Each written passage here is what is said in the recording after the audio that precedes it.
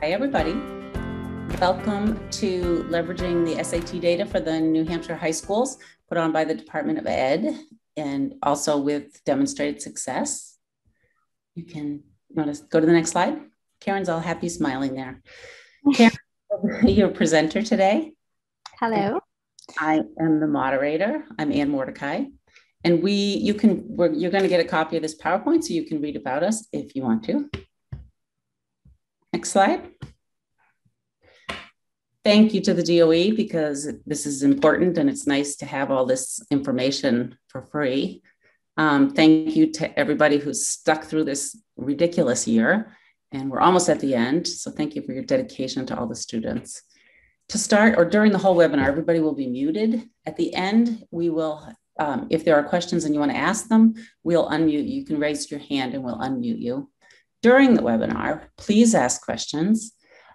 I'll stop Karen. I'll be monitoring the question and answer section, the Q&A section, and the chat section a little, but not as much. So if you have a question, put it in the Q&A and I will stop Karen and ask her.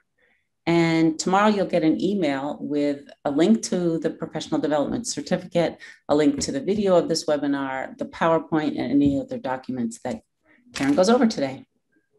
So thank you. Okay, is that it? Yes. That is it. Okay, thank you, Anne. So, hi, everybody. It's nice to, well, I can't see you, unfortunately, but I hope you're all doing well on this lovely, almost summer day. Sorry about that. I just want to check one thing, Karen. I'm sorry. Yeah. I'd love to know if you can hear us. So if you can, send us a little yes, I can, or something in the chat or the questions. Thank you. Thanks. All right. So today we're going to talk about the content of the SAT and how to understand the data that you're looking at and where you can find different results. And also we'll talk about some protocols to use those results. So we're going to start by talking about the background and the structure of the SAT assessment. And Anne's going to keep her eyes open right now, because if you guys could flood the chat with your different questions, that would be fantastic. I'm not guaranteeing I can answer all of them, but we can also talk to Melissa White at the New Hampshire Department of Ed and assorted other incredible people, and we will get answers to all of your questions. So feel free to right now flood the chat, and Anne will interrupt me and we can share those questions. For now, I'm going to keep going. So I'm assuming that you all know that there were several testing windows, and those were the testing windows, right, this year. The results are ready in College Board, according to College Board. So you can access those results right now as we speak. And that's really good information. And the link below is a link to updated SAT information in the state of New Hampshire. Okay. And just, I'm assuming many of you know this, but we are all required in New Hampshire to take the SAT with essay as our 11th grade state assessment test. Okay. And obviously this year was a little crazy. Last spring rather. This year we took it. Last year we did not. So that is that. Obviously the growth data is impacted, and some of our data reporting is impacted from those gaps. And you know, students take the test digitally. You can have accommodations for IEP and 504s. This is just some information for you that's past, right? But who you can go to talk about the need for paper test materials. And you can choose any testing windows, which I'm sure you have. And most of this has passed already, but it's good to have on a slide so that you know going forward. So here we have the structure of the SAT. And there's a total score, which you can see at top, that ranges from 400 to 1600. And then that score is based in 2 sections or divided up into 2 sections, evidence-based reading and writing and math.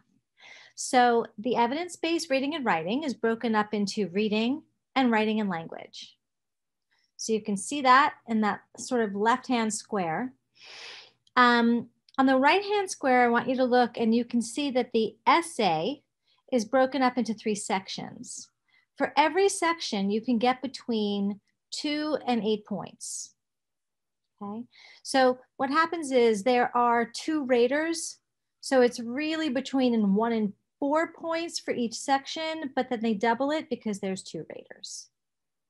So that's sort of the basic structure. And you can see on the left, the scoring structure. So for the 2 main sections, you're looking at anywhere between 200 to 800 points. And then for each subtest, the reading, the writing and language, and the math, it's between 10 and 40.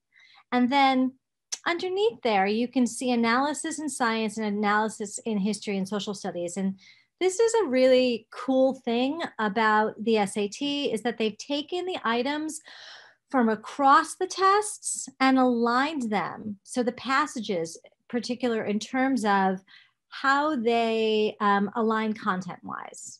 So if in the reading section, you read 3 science passages, right? They cull that, right? They aggregate that information just for the science focused passages and just for the history passages. Okay, so then underneath, there's another layer of subscores. For reading, if you travel down vertically, you get a score for words in context and command of evidence.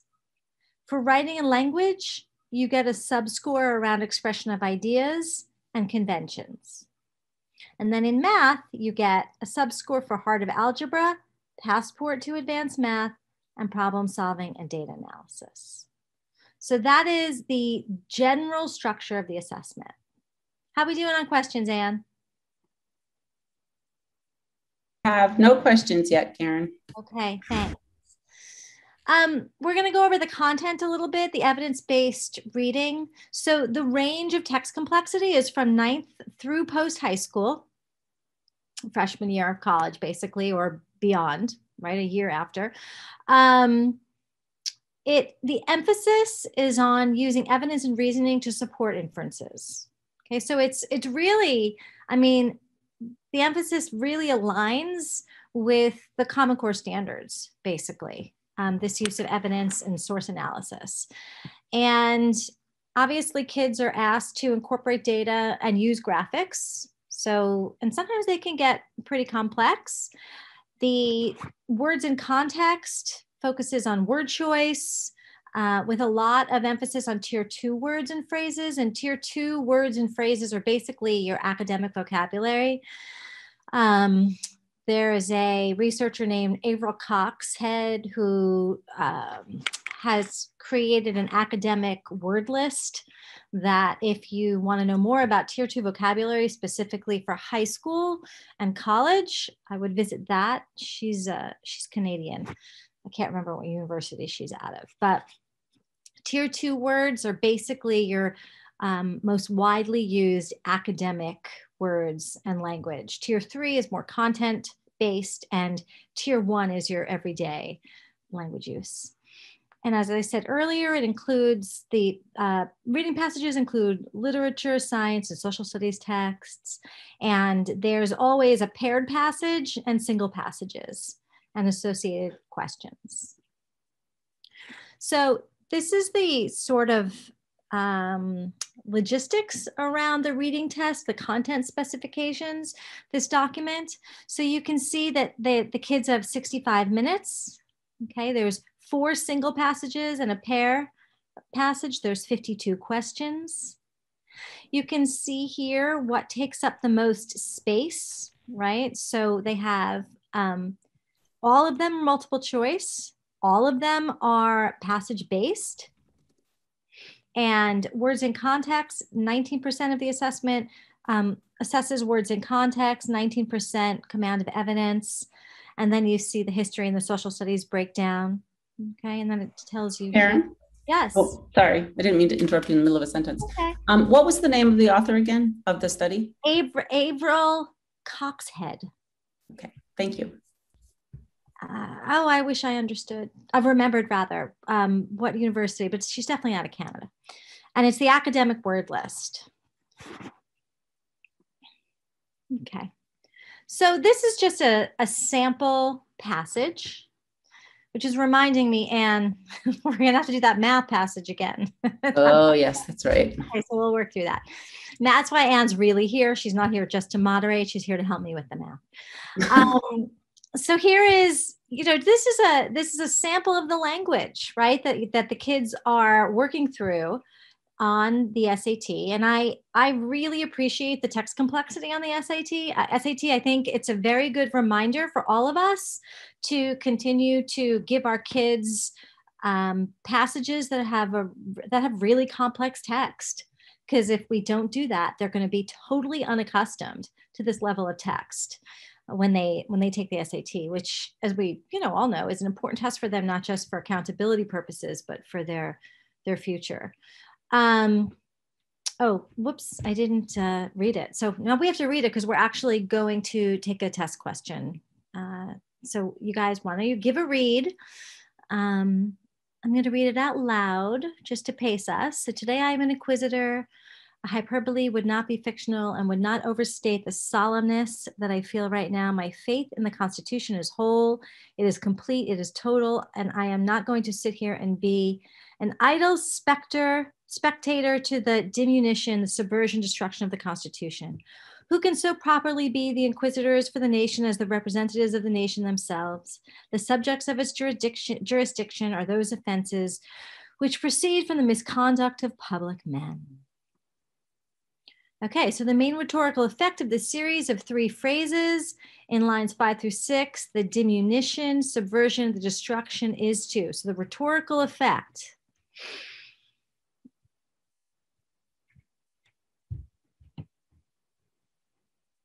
Okay, so you guys, everybody who's on this webinar, can you write in and think about what you think the main rhetorical effect is? A, B, C, or D?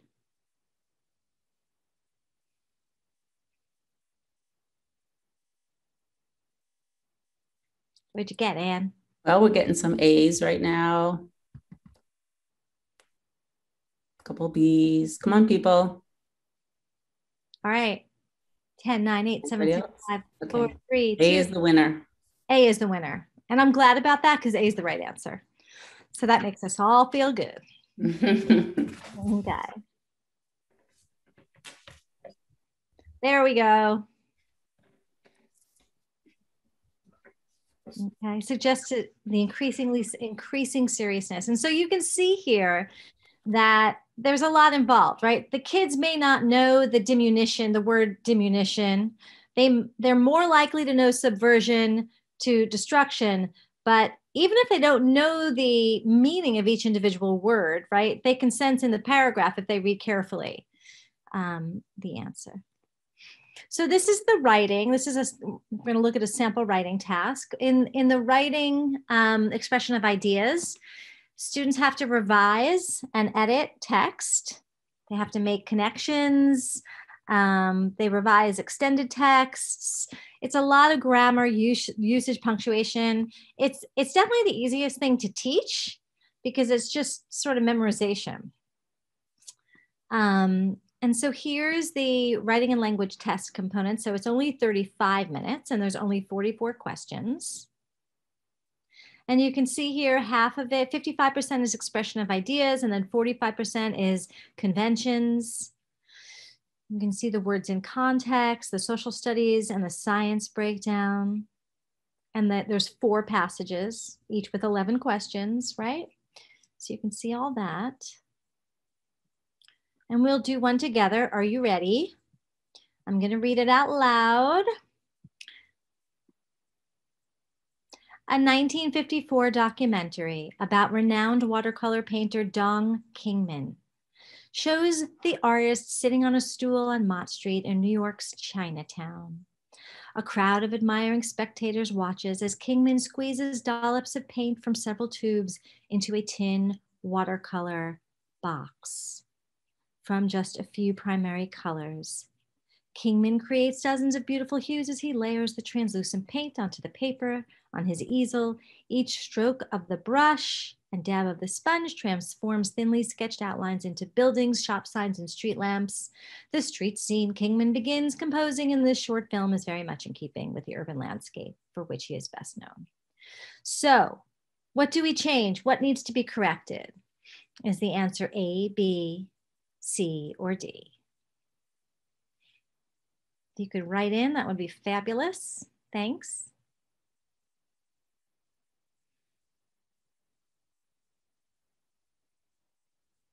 What have we gotten, Anne? Yeah, I'm talking away to myself. I forgot to turn my speaker on. Or my microphone. A's, B's, mostly B's, I'd say. Mostly B's. Okay. And you can see here at the bottom, the content is conventions, right? And then the objective is they have to create 2 grammatically complete sentences. Okay, survey says B, right? That was pretty easy. So that's a bit of a freebie for our kids. All right, the essay. They have 50 minutes to write the essay. They receive 3 separate scores, 1 in reading, 1 in analysis, and 1 in writing. And you can see here, the goal is to reflect how well the writer of the essay understood the passage, okay? So the writer, okay, is the student, right? And so they're being scored on how well they understood the meaning of the passage, all right?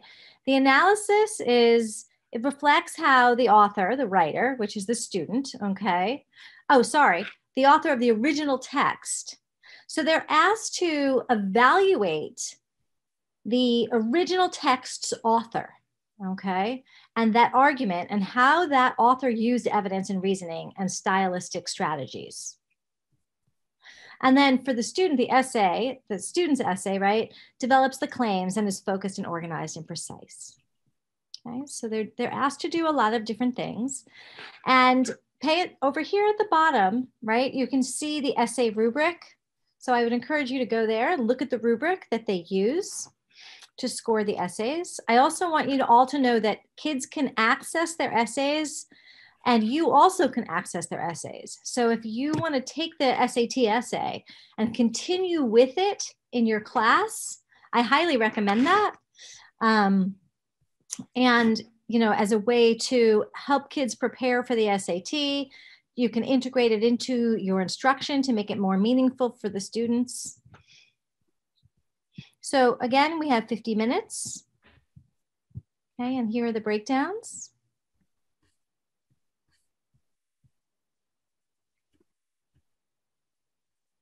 And this is just a sample prompt. Obviously, we're not going to write an essay, but as you read the passage, consider how the author uses evidence, reasoning, stylistic, and persuasive elements. And this is the prompt. And it's pretty much the same prompt all the time, right? So you're going to explain how the author builds an argument and to persuade their audience of their claim. So it's not the student. The student is actually analyzing the original writer's argument and claim and their efforts to build that claim and appeal to the audience. In the student essay, they're going to analyze, right, how the original author used any of the features listed, okay, to strengthen the logic and the persuasiveness. And then, you know, this disclaimer, your essay should not explain whether you agree, but it's an analysis of the original essay. Okay, for math. So I would say that the main focus of math is on algebra and linear equations, okay? And then in addition to that, the emphasis is on problem solving and data analysis. And then more advanced mathematical practices is lesser of a focus, but still present. And so you can see here that students are asked to, reason and apply math and their skills. They're solving problems from a range of integrated scenarios, real world problems, situations in science, social studies, and careers. There's a calculator and a no calculator portion. And everything in the calculator portion can be solved without a calculator. And that sort of feeds into the scoring process, because sometimes, like when you're using the calculator, it may take you longer. You may run out of time. So you're better off, if you can, probably not using the calculator. And there's multiple choice, but there's also student produced answers. So up here we have the domains, right? So there's a lot on the heart of algebra. And in there, we're focusing on linear equations and fluency. Hey, Anne, are you here? I'm here. Can you talk to me about linear equations? What do you want to know about it? It's just linear. If you teach algebra or even 8th grade, 7th grade, 6th grade, you know what linear equations are. They're equations that would create a line on a 4-quadrant graph. Does that make sense? Yeah, thanks. Yep. Just a little, it's good to you haven't had 8th grade math in a while? Not in a while. Haven't taught it to anybody. Haven't done any PD around it. So thank you for clarifying that. I know the rest of you must know, but I just thought I'd take advantage. Problem solving and data analysis. So, ratios, proportions, rates, data, synthesizing data, analyzing data. The passport to advanced math, quadratic and exponential functions and procedural skill and fluency. And then the additional topics are geometry and trigonometry, far less of an emphasis on the assessment. So you can see here, the emphasis is really on heart of algebra, okay? There's 58 questions, and almost all of them, except for 13, are multiple choice, but there are 13 open-ended, okay, or student-produced responses. And you can see here the calculator portion is 55 minutes. The non-calculator portion is 25 minutes. You have 80 minutes total. There's 19 questions for the heart of algebra. The problem solving and data analysis, 17, and then passport to advanced math. The additional topics is only 6 questions. So like your geometry and trig, that is just 6 questions. So it's good to know. And the analysis in science and social studies is drawn from the math questions as well. So calculator and no calculator, as I said earlier, the calculator portion really provides insight into like the appropriate use of the calculator and when the student needs to use the calculator and chooses to use the calculator. It's definitely complex reasoning, but again, it definitely includes questions where the calculator is a deterrent. So that's a good thing to let your kids, your students know about. And then the non-calculator focuses a lot on fluency and conceptual questions where you don't need a calculator. Anne, are you ready? I'm ready, but I bet you have the answer on the next page. I do, but I can't explain it. Okay. Here's a sample problem. Anne and I have done this dance several times now. A researcher places 2 colonies of bacteria into 2 petri dishes that each have an area of 10 square centimeters. After the initial placement of the bacteria, T equals 0, the researcher measures and records the area covered by the bacteria in each dish every 10 minutes. The data for each dish were fit by a smooth curve as shown above, where each curve represents the area of a dish covered by bacteria as a function of time in hours. Which of the following is a correct statement about the data above? The data is not above. The data is in the bottom left corner. Okay, so I'm going to give you all a few minutes to explore this problem.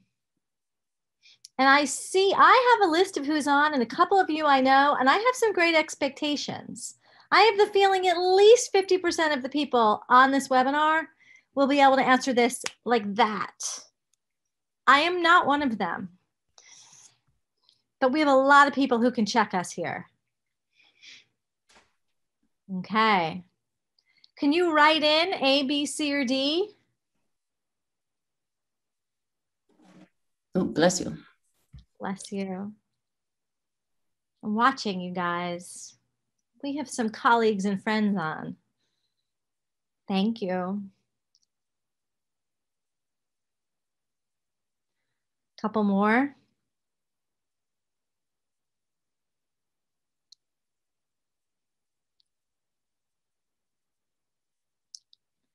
Okay. What do we have, Anne? You know you're muted.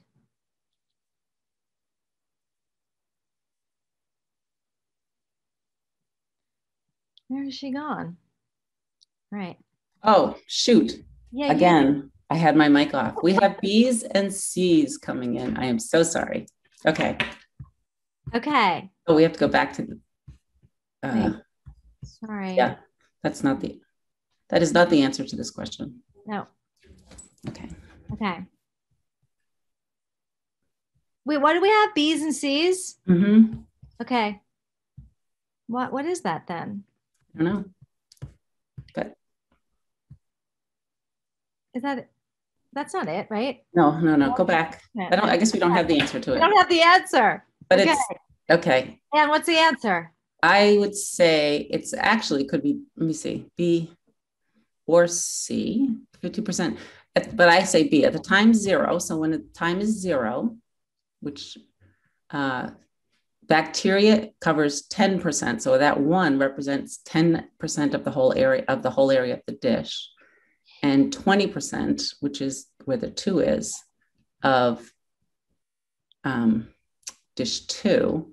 And dish 2 is covered by 100% more than, yes. Oh, that's right. So it's not C. Very good. Thank you very much, Jan. It is B. So I knew I'd get that. Yes. Thank you. It's B, right? It's B. Okay. Dish 2 is covered by 100% more than dish 1. No, that's A. True? Wait. No. Oh, yes. Dish B is at time 0. It is covered by 100% more. Oh, that's why it's not C. Yes. Yeah. You're going to make me do this one too, huh? Okay. So sorry. I didn't even warn Anne. So yeah. I have to tell you the truth. Yeah, this is another one. Should we do this one too? Depends on how many math people are out there. The math people can all do this. I'm going to keep going. But this is another example. Okay. And here's how we did the answer. Yeah. Okay. Yeah. In this problem, multiplying both sides of the equation by the common denominator. I mean, the good part, let me just say something about the examples. And I think you'll get to it, Karen, that you'll be able to see all the examples that you can see, like all the, quote, released items that they have. Yeah. And that will really help you see what kind of questions they're asking. So Karen will show you that. We'll be getting to that. Yes. And there's some really good data analysis. And maybe where are we in time? Okay, I gotta hustle. All right, here we go, because I want to get to the data analysis. So just so you know, the benchmarks, right, in the math are associated with a 75% chance of earning at least a C in your first semester of your first credit-bearing college course in algebra, statistics, pre-calculus, or calculus, right? So there is a correlation, they think, between these scores and your capacity to succeed in your initial coursework in college. And there's 2 different scorings, and I'm going to go through this quickly. It's not that relevant, but I want you all to know that there's sort of your classic SAT benchmark scores, but then there's also benchmark scores that relate to college and career readiness for just New Hampshire. And those are slightly different. Okay. But it's not really that much of a difference, and it doesn't matter that much. So like, this is the generic, the top is like, this is the SAT, nationwide. And then the grade 11, like accountability for New Hampshire is this score. Okay. All right, let's look at looking at the data now. So there's a lot of different places to look at this data. And I'm going to start with the College Board, because I do believe that for individual students and to impact your instruction, the College Board is the right way to go. Now, iPlatform is used for more general overview of how your high school might be doing, compared to other high schools across the state and compared to other variables. And then in Performance Plus, we do upload a overall score that you can look at as well. So those are sort of the three different places. And, you can just go into the College Board reporting site. You're going to have an account. You're going to log in with a username and a password. Usually there's one person in each district. It could be a guidance counselor. It can be your tech person that, facilitates this. And there's a lot of different kinds of reports. These are some of the best that I use: the question analysis, the instructional planning, and the scores and benchmarks. Okay, so you can specify the kind of report, and you can choose which administration date. Okay. I'm just looking, there's a question from Donna. Is there a way to get the data for the career and college ready portion of the end of year accountability report? Currently, we have to look them up. Is there a way to get data for the college? I don't think accountability will be set until everybody's taken the test and they've had time to look at it. For our state accountability? Yes. Yeah, well, so the results were just released like a few days ago. But even so, let's say that we did, everything was all set right now. I'm not sure how you would get that. How do you get that? We'll have to get back to you on that. I don't know if it's in P Plus even. I can look at that right now for prior years. I'm sorry, I looked before the webinar. It's not in P Plus right now. Okay. For prior years, do we put it there? Yeah. Okay. Yeah. Okay. So it will be there then eventually. Prior years it is. Yes. Yeah. Okay, good. So anyway, you pick your assessment date. There's usually, right, a school date. So there would be, school test day, April 2021, that kind of thing. So you can select the date. Okay. Okay. Oh, that's so blurry. Sorry. You're going to use the roster report to create a list of students who have taken or are scheduled to take the SAT, and you're going to print test tickets from there. Okay. In your administration. Okay. That's a roster report. For scores and benchmarks, right? This gives you an overall report of how your students scored compared to the district, the state, the total group. Okay. And again, this is de-identified information. So this was the SAT from, the May, the school day last 2 years ago. Oh, so sad. And this will show you the scores and the benchmarks. And that you can see here, it gives you the math score, the evidence-based reading and writing score, and then the total score. And you can drill down even further. Okay. This is the drill down. So you can see sort of the distribution of scores for your population. Okay. This is the state. Okay. This would be filled out for a district. Okay. Now, my favorite report for the SAT is the question analysis. You can get the question analysis for the PSAT as well as the SAT. And what this allows you to do You can get it for past SATs. You can't always get it for the school day SAT. All right, because oftentimes they don't release those questions, but you can get it for other administration dates and you can get it for the PSAT. So what's really good about this is you can look at your item analysis and you can actually distill what the major problems were in specific items. And then you can go in and you can find items that mirror those particular items and do an analysis of those. So it's really quite remarkable. You can, anywhere on here, you can see student performance. You can click over here. Do you see this number 1? And actually, I think we're going to be getting, we should be getting some arrows. All right. You can print the questions over here.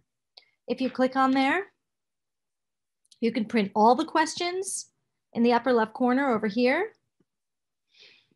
You can, right here, look at each question in terms of the percentage of kids that got the questions right.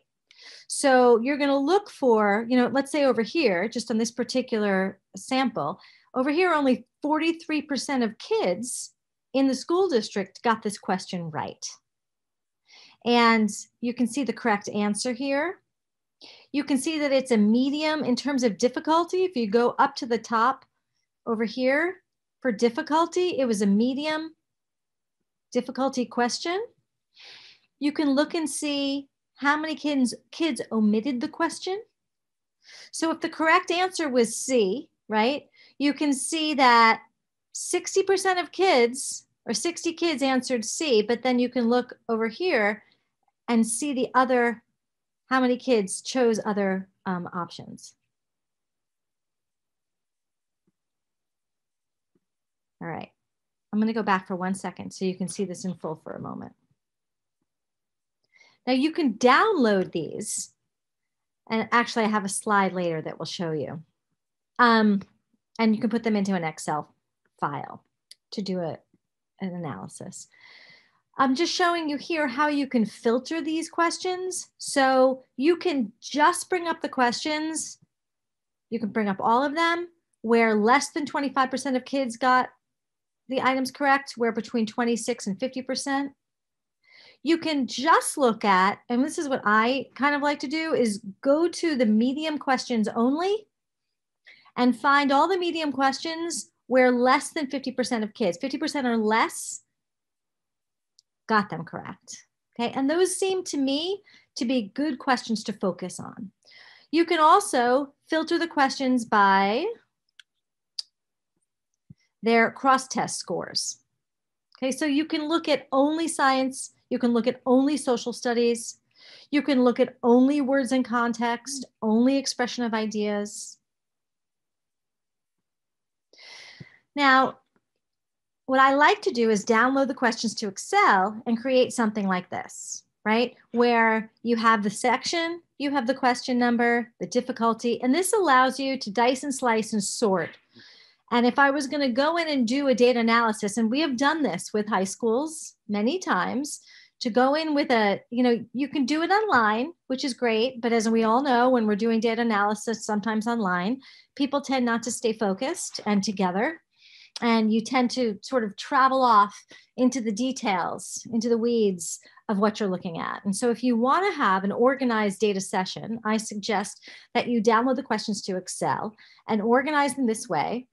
And with this particular team that I used this sheet with, I went through and highlighted what I thought would be relevant, items that I thought would be relevant to look at. Because, for instance, question 5, 45% of kids got it correct. And you can see here that the correct answer was B, but I'm talking about the first line here, the first row. There was an equal misunderstanding between A and C. So I'm really curious about that because I want to know what that misunderstanding was for this particular item. So if we go over here for this question, the correct answer was B, but a lot of kids chose, right, A, which is sorry, I'm just going to go back one. I don't want that up yet, but there it is.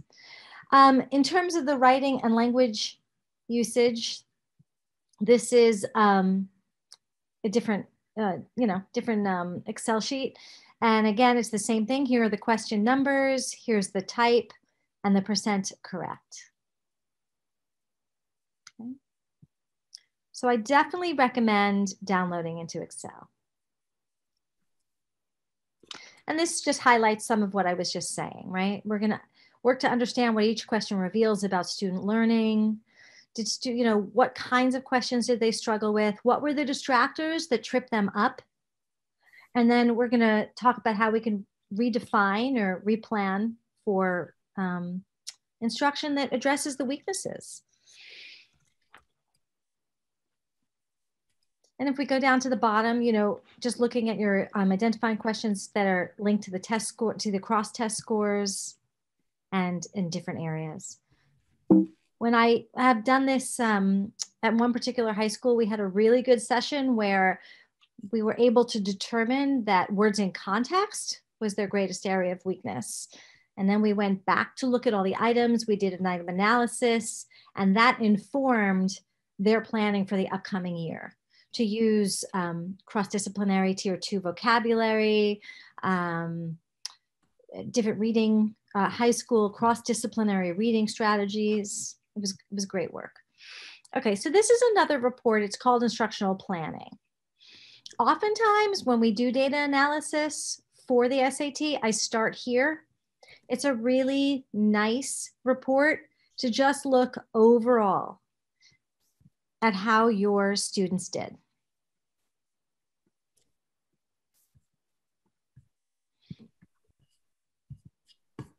So, just a little color coding here. So where you see green, that means that your 11th grader he's about to meet or is meeting the 11th grade benchmark, okay, for that range. Red means that he is not quite meeting the 10th grade benchmark. And yellow is somewhere in between, okay? Karen? I'm interrupting because either you're doing a perfect job in explaining everything perfectly, which is probably the case, but we have no questions. And I just want to encourage people to ask questions. Okay. Yes. Okay, if they have them. Thank you. So I do, just to go back for a second, I do encourage you to start with this instructional planning.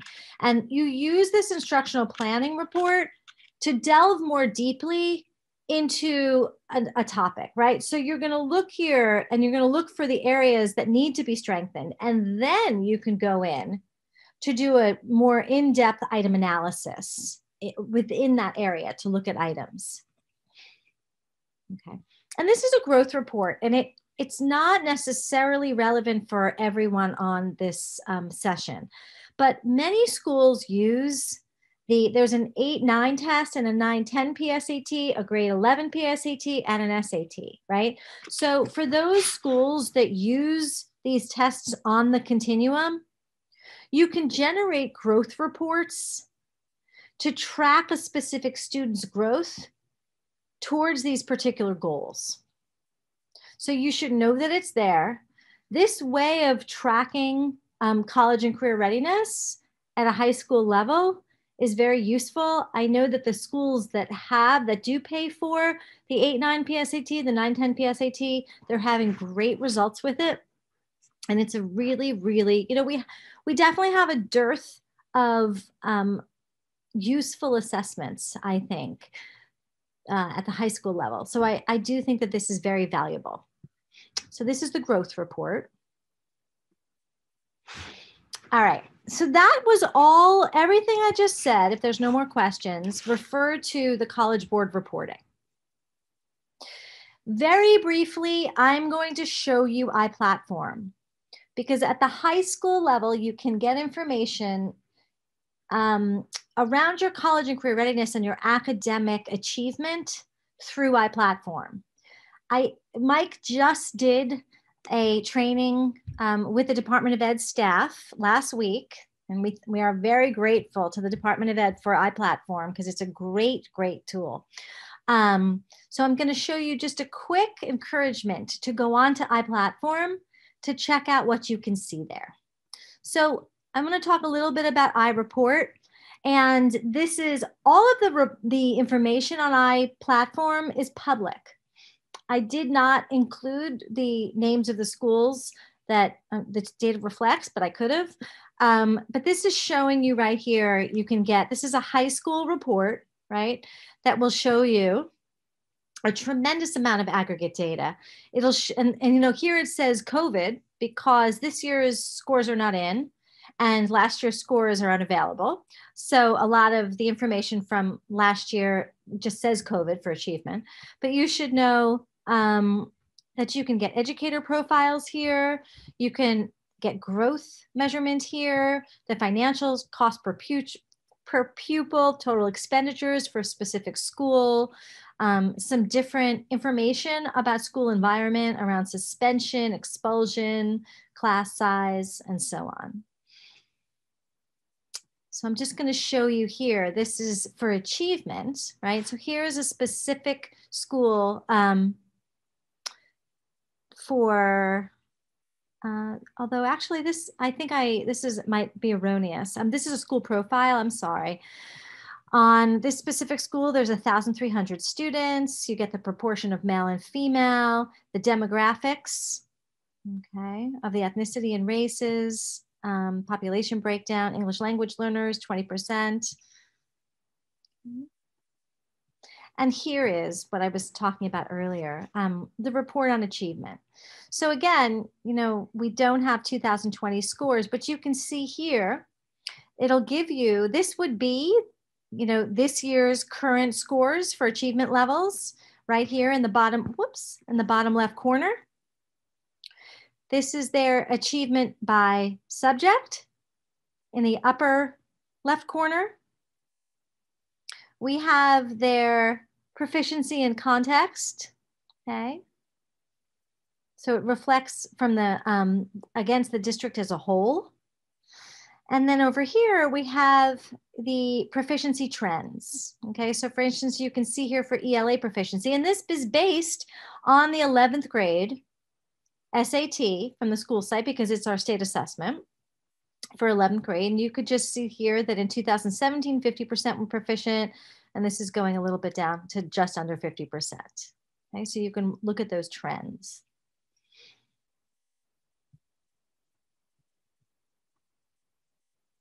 And this speaks to college and career readiness. Again, over time, it shows you 2017 through 2020. And you can see here, it has to do with graduation rates, provides you the context, right, for that particular school, the dropout rates compared to the district as a whole,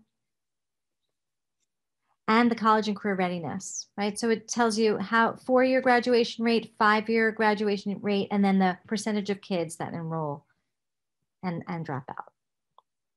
So it's really good information for your high schools. This last report in iReport allows you to compare, and I did compare here the 3 different Manchester high schools, right? So you can get an overall profile. So it's a little small, and I encourage you, would I give the website again? Okay, it's iPlatform. So I'm gonna write in iPlatform, and you can Google iPlatform New Hampshire or go to the New Hampshire Department of Ed and go directly to iPlatform. Okay. You can look here at a comparison of profiles, comparison of the school environment. These are all the variables that we were just talking about. Here we have student achievement at the different levels. And again, right, for 2020, student achievement was impacted by COVID, so that's not in there. The academic growth would be in there. But you can see here, you know, slight differences amongst the different high schools. And so you can put in any variables that you want. So you could, if you have a small high school in the, you know, in the middle of New Hampshire of low socioeconomic and status, then you can put in 2 other high schools that have similar demographics and socioeconomic status and sort of compare how your school is doing. Okay, iExplore is another part of iPlatform. And this allows you, and again, there we have a recorded webinar on our website that goes into far more depth for iPlatform. And this is, again, this is a platform that was developed by the New Hampshire Department of Education. It's yours for free.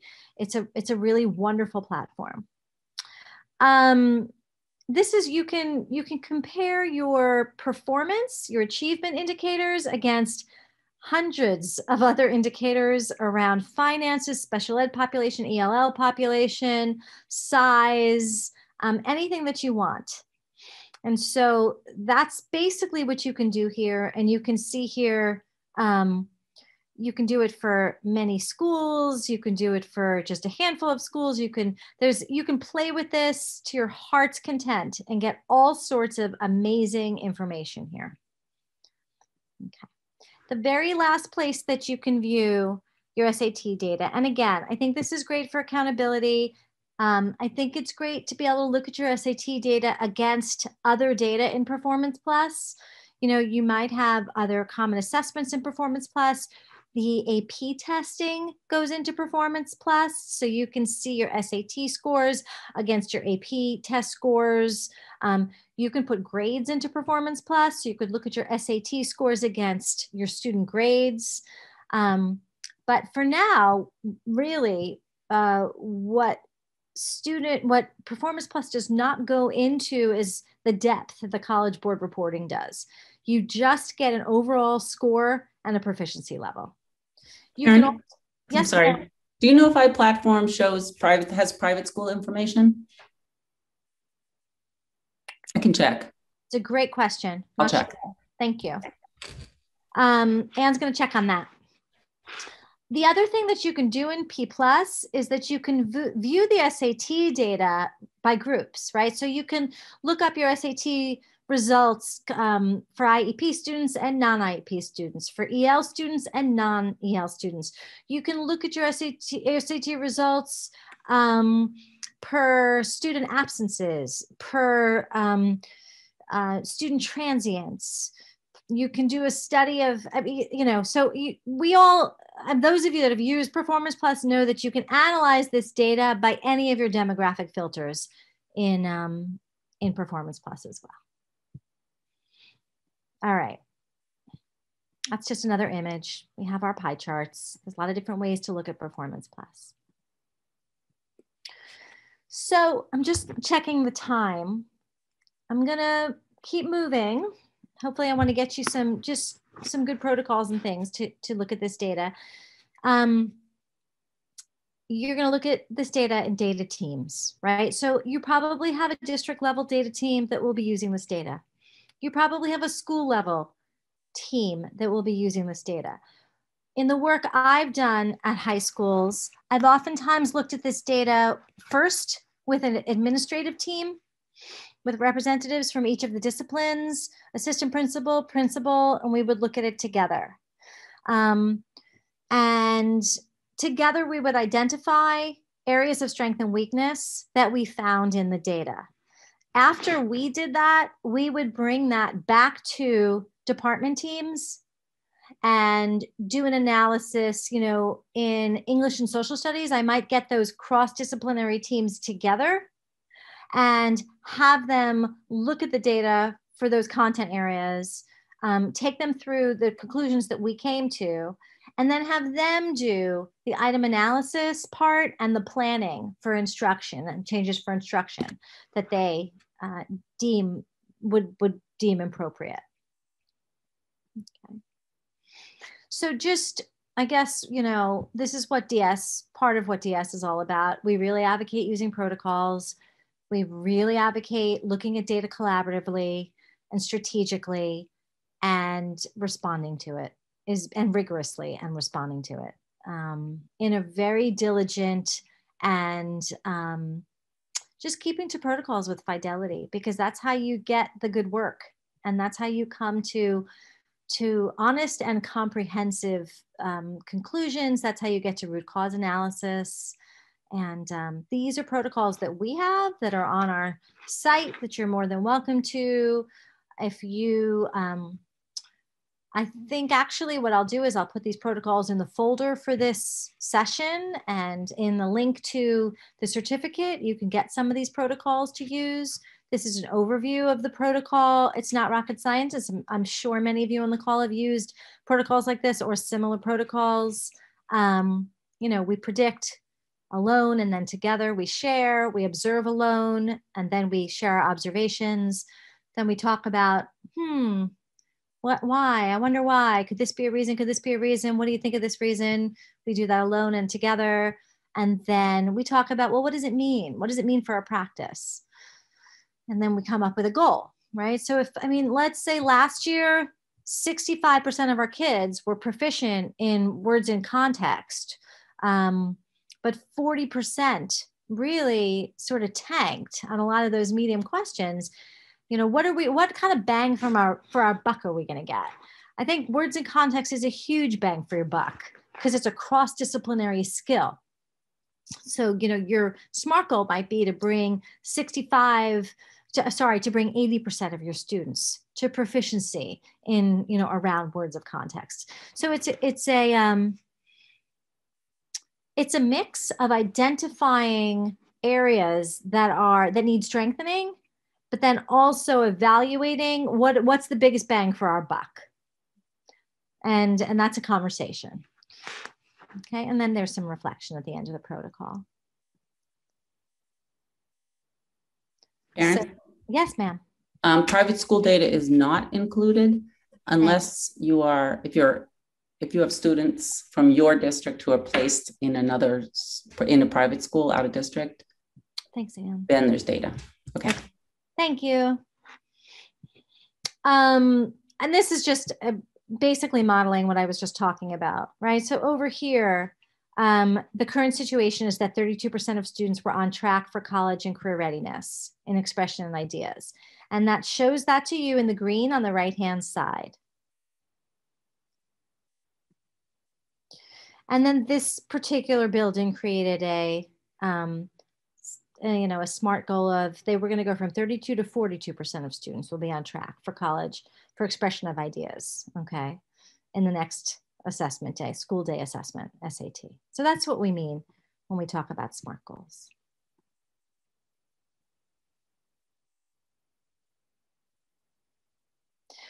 And this just goes through that process of making predictions, so what do we think? And it's really, I would not skip that step. It's a very engaging step, and it's an important step because what the predictions reveal is all of our assumptions and biases and the things we think we know about our students. And I will tell you that every time the staff is surprised at what they perceive to be true versus what the data shows. So don't skimp on your predictions, okay? And after this is taking you through the process. I sort of talked about this, but you're going to log in, you're going to look at your instructional planning report together. You're going to choose the SAT, school day, create your report. You're going to download this, okay? You're going to, go back in, make your observations, your predictions. How did they, of course, you're not going to look at the data before you make your predictions. You download the report and look at the report, and then you make your observations. And then your next steps, does it make sense to analyze some items that are associated with your students' lowest performing areas? And so that's what I talked about earlier. You use the instructional planning report, you make your observations, then you go back into the college board reporting portal to look at the items and try to learn, what items do they omit? Why are they omitting items? Is it because the items are at the end of the test? Is it because the items are open-ended items? Okay, so what does that mean for our instruction? Certainly, open-ended items, if they're leaving those out, there's a lot to work with there in your classroom instruction. What do we need to do about test prep if they're doing poorly at the items at the end of the test? Okay, so there's a lot of different strategies, and you definitely, I wouldn't focus on teaching to the test because there's way too much rich instructional material that can be taken from the SATs. But at the same time, you do want to keep in mind, you know, those test taking strategies. And for some students, depending on your curriculum and how accustomed students are to taking assessments like this, there's a place for some test prep as well. I'm going to move through these quickly. We are, you know, we're getting to the end of the session. So, and I've been talking a lot about this. So this sort of shows you. And this just tells you you're going to filter to find the items that are in the area of weakness that you identified in that instructional planning document. And if they're not available, you can find similar items, like I said earlier, in a different administration of the SAT or the PSAT. So you're going to view those items. These are some examples. And then you can come up with a SMART goal. And this is just an example. This particular school, 20% more of fantasy high school students will be in the MEADS category, okay? And this is what they decided to do. Teachers will pre-teach Tier 3 discipline-specific vocabulary. All classroom teachers will utilize interactive word walls for established grade level academic vocabulary. That's Tier 2 vocabulary.